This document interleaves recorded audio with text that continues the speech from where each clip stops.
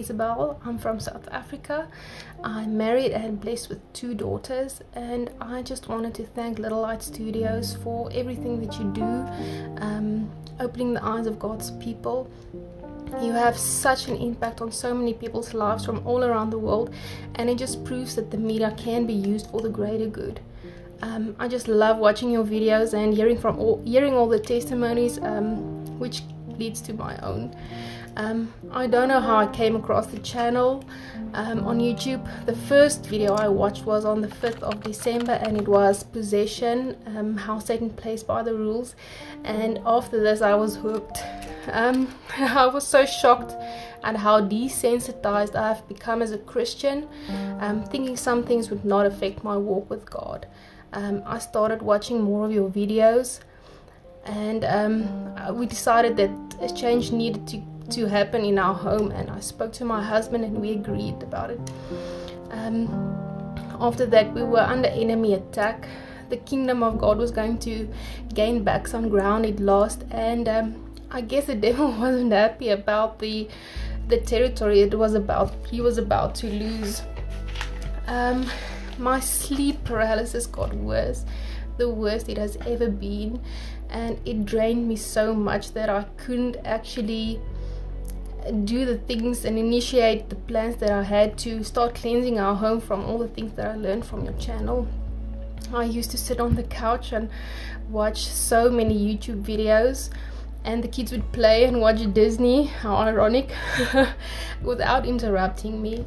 And after our discussion to change, I had such a hard time just watching one of your videos. It took me a whole day to finish a video because of all of the interruptions, and that's when I knew that the enemy didn't want any darkness exposed in our home anymore. I have to admit that I have been backsliding for more than 2 years now. I used to be on fire for God, devoted, walking the straight and narrow, and it all slipped away gradually. Since then, I really tried to understand what happened and why I couldn't go back to the way it was, and why I was falling back and doing the things I thought I would never do. A few weeks ago, it just hit me. I saw a video where you talked about a couple that they went on a trip overseas and they bought a painting, and the woman got really sick, and somebody pointed it out to them that it might be that, and when they got rid of it, she got better. And I went through my journals, and I saw my spiritual decline, if you could call it that, happen right about the time my father committed suicide in 2018.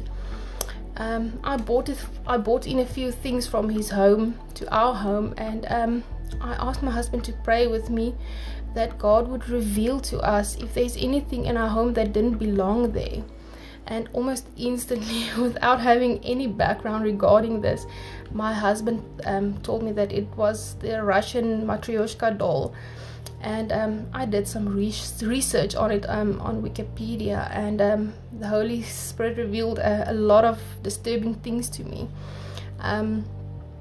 My dad got it from my mom when he was in Finland in 1995. And the one thing that stood out for me, I'm just going to read this from Wikipedia, is that they're a traditional representation of a chain of mothers carrying on the family legacy through the child in their womb. Furthermore, they are used to illustrate the unity of body, soul, mind, and heart and spirit. And that sounds a lot like the 5 elements of the pentagram. Unfortunately, I do not have the best family legacy to inherit, and would definitely wouldn't want it to pass it on to my children. My mother committed suicide in 2013, and although she had a very hard childhood,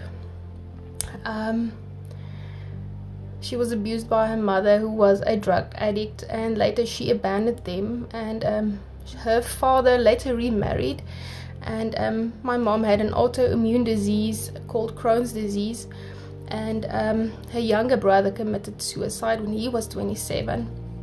Although most of this led to her depression, She was obsessed with music. She had a very large music collection, and like you guys said, if you want to know how many demons you have in your home, just count your records.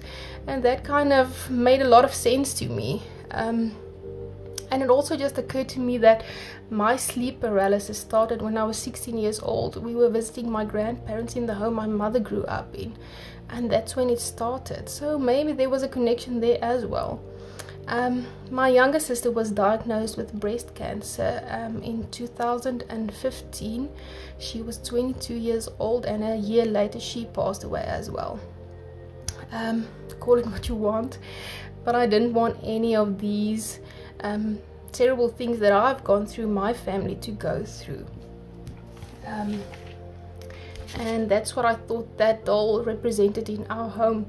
I was very sad to learn this, because I grew up with this doll. I played with it countless times, and I almost didn't want to get rid of it, but that's when I realized that I should actually get rid of it, because I had an attachment to it in some way.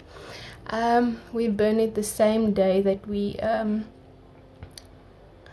I did the research, and the atmosphere in our home definitely changed. It used to feel like there was a barrier between me and God, and now I feel that it's lifted, and I'm not that tired anymore. I get to do Bible study again, and I don't want to do the things of the world anymore. And I'm so thankful for God's grace and the love of Jesus Christ, and the guidance of the Holy Spirit that helped me through all of this trauma I had to deal with, and I would have never been able to do it in my own strength. So all the glory to God alone. And I'm really thankful for LED's biblical insights and bravery to discuss sensitive topics that is subject to so much controversy. I don't think it's easy being in your shoes, but I appreciate the channel, and where you stay true to God's word and not conforming to the world's ideologies, no matter what. So thank you guys, I really appreciate it. Keep up the excellent work, and may God bless you.